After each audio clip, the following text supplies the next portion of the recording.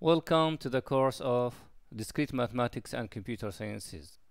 This is to introduce this course briefly. The course code is Math 3340 at Sultan Qaboos University. As you see behind me, this is the textbook that we are going to use for this course. The book is titled Discrete Mathematics and Its Applications, written by Kenneth Rosen. I will go with you over the chart that I made for this course. We will start this course with logic and proofs, where we will learn about propositional logic or propositional calculus and some other topics like quantifiers and rules of inference and some introduction to proofs. The student will feel that the nature of this chapter is a little different than the nature of the remaining of the course, where the remaining of the course from chapter 2 to chapter 11 is more sensible, I believe, for students. So the topics of chapter 1 are very fundamental to proceed to the other chapters. In chapter 2, students will find the course is becoming really more sensible, and they will start seeing that the course nature is now different than what it used to be in chapter 1. The topics of chapter 4 are indeed will be more sensible to students. They are about number theory, divisibility, greatest common divisor, and so on.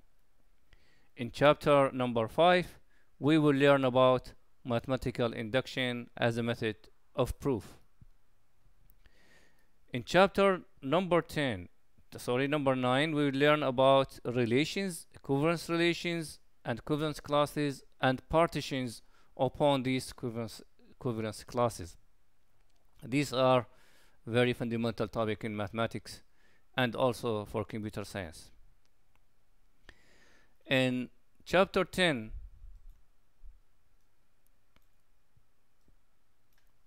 and chapter 11, we will learn something from graph theory, a much more sensible topic for students than the topics before. So graph theory, we will learn what the graph means, a subgraph, and some types of graphs. One type of these graphs is trees, which we see in chapter 11, where we study trees and their application and some of their properties. Now let us go and have a look at the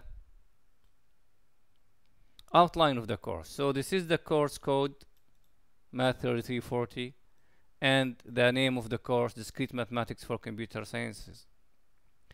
Let's go down here. This outline is posted in the e-learning, in the module. Now the assessments, we will have 3 quizzes that they sum together up to 20 out of 100, and we will have a midterm quiz and a final midterm exam, and a final examination. These assessments are scheduled in the following tentative schedule. So quiz 1 will be in week number 3 in the 29th of September, while quiz 2 is in week number 6 in the 20th of October. The midterm exam is in week number 9, the 10th of November, and quiz number 3 in week number 13, the 8th of December. So this is a quick overview or a quick introductory for the course, and I hope this is clear. Thank you.